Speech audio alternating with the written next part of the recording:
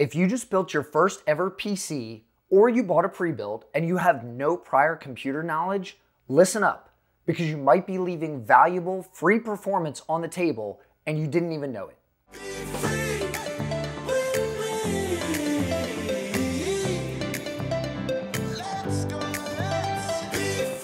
Of course, I'm talking about XMP. Now hold up, if you already know what that is, stick around anyways, because you might learn something new.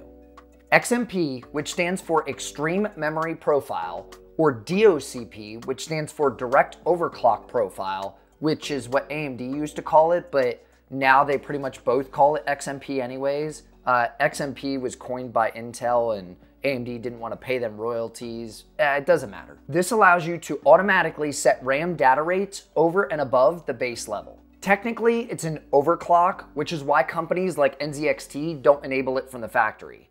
That, and it costs them more time, which in turn costs them more money. You enable this feature in your motherboard's BIOS, and if you don't know what that is, fear not, I'm about to show you today. But first, check out the performance increase you're missing out on by not enabling XMP. The test setup I used is an i9-10850K, the Asus ROG Strix Z490 motherboard, Corsair's H115i Pro liquid cooler, and an EVGA RTX 2080 Ti XC gaming. The RAM that I used is a 16GB kit of G.Skill's Trident Z in two 8GB sticks with an XMP setting of 3200 MHz, CAS latency 16, 18, 18, 38. I tested on 2 different resolutions across 4 different games, and I enabled XMP and then I let it run at stock settings.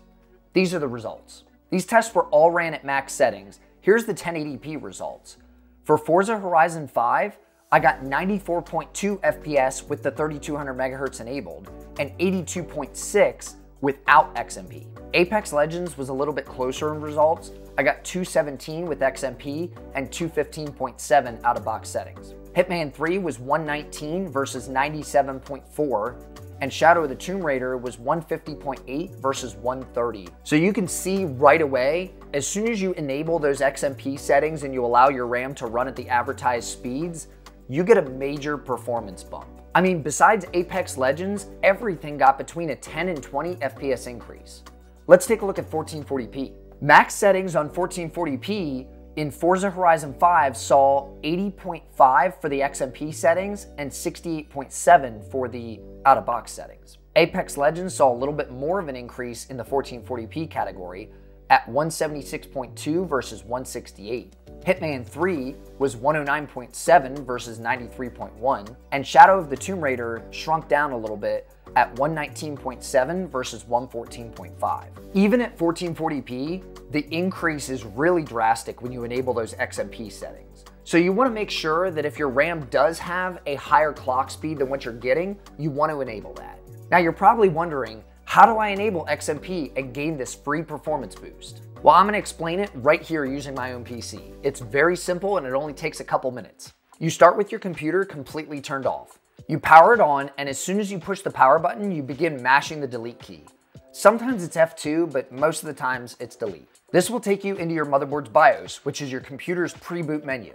All these menus look different depending on which motherboard manufacturer you end up going with. Make sure you're in the easy menu. Sometimes they won't just load into this and you'll need to hit something like F7 to show it. The cool thing about the newer motherboard BIOS is now you can use a mouse and keyboard. Back when I first started doing this, the use of a mouse was not enabled in the BIOS. All you do when you're in this menu is go to your memory and look for your XMP settings. Mine is just an easy button up here that says on and off.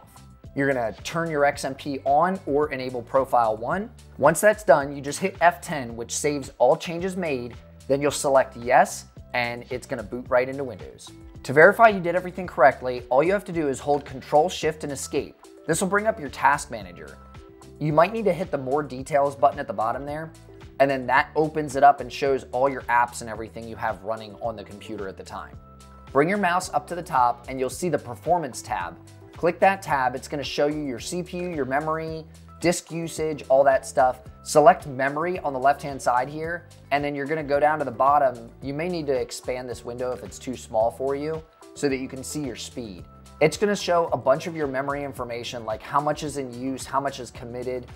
You can see speed right here. Mine shows 3200 megahertz speed. If yours doesn't show what your advertised speed is, say it shows 2133 or 2400 megahertz, that means you don't have XMP enabled. For mine, you can see I'm running at 3200 megahertz. I've got the free performance boost unlocked.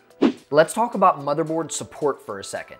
The motherboard must support RAM overclocking. So if you have any Ryzen CPUs, all of those Ryzen motherboards supported RAM overclocking since the first gen Ryzens. Now, Intel is where it gets a little tricky. Intel only used to allow their Z series motherboards to overclock both the CPU and the memory, but they've recently started to support overclocking of the memory in the B series and H series motherboards, starting with 11th gen CPUs. Make sure to check your motherboard manufacturer's website for the RAM compatibility listing. You can find this under their support tab, then look for compatibility, and either CPU or memory is usually an option. You'll need the model number from your memory kit and how many sticks you'll be using to see if the company has validated it. It may work anyways, but this is the company guaranteeing it, so just make sure you do your homework before purchasing. Now, if you purchased a pre-built, this really won't be an issue because most of the pre-built companies, I'm pretty sure all of them, check for compatibility before sending out the computer. This was just a little PSA from Danny's Tech Channel. I actually came up with the idea for this video completely by accident.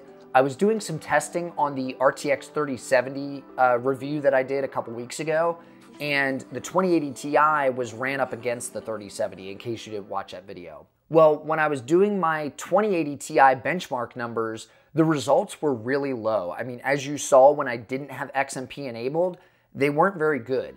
When I switched off the power supply and went to unplug and swap my graphics cards, the motherboard had reset the BIOS. Maybe my BIOS battery is dead or something, I don't know. But I had to re-enable XMP settings on the motherboard in order to be able to do my testing or continue my testing with the 2080 Ti.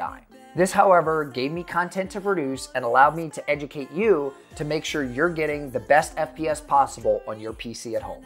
If you enjoyed today's video, don't forget to hit that like button and subscribe down below for more PC related content.